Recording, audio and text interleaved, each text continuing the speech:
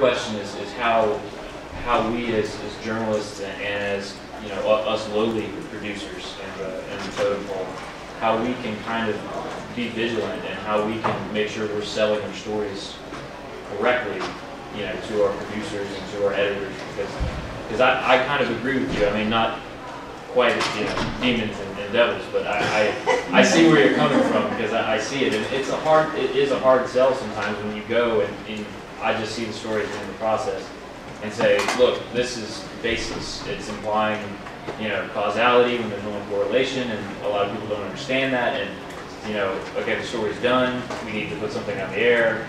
What do we do? Put it on the air, and my thoughts are bypassed. So I mean, does anybody have any thoughts on that, like how we can do a better job?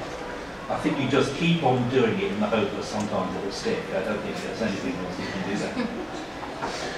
Last question. I think my thing might have been a little bit similar to that. Yeah, maybe breaking the sort of conviction, or at least softening it, where if the public starts hearing different information, they might not end up thinking so strongly about it, that such that the public might at least have this slightly higher level of the knowledge of the uncertainty of science, be able to maybe. I had a question. Okay, for instance, there might not be so much stake about changing opinions. The consequences of breaking, there wouldn't be reputations broken made so easily through one thing or another, I guess. So that there wouldn't be maybe even the same stigma about one scientist talking about data. Thank you.